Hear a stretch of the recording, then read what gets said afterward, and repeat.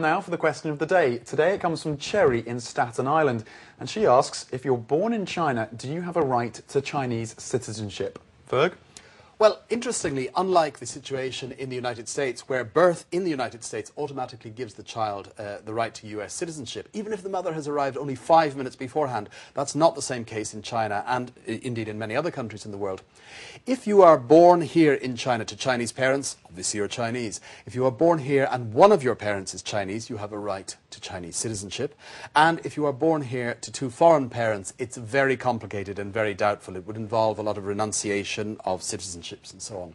There is the case, however, of parents who are living here and renounce their citizenship of another country, whether it be British, American or whatever, and or people who have no nationality. And as we know, sometimes there are refugees and people who don't have nationality. In that case, then, the child can apply for Chinese citizenship and should get it without too many problems. But not something that happens all that often, but certainly there are people who are born here and are registered. And I think in most cases, one of the parents would tend to be Chinese. So it would be a fairly clear cut.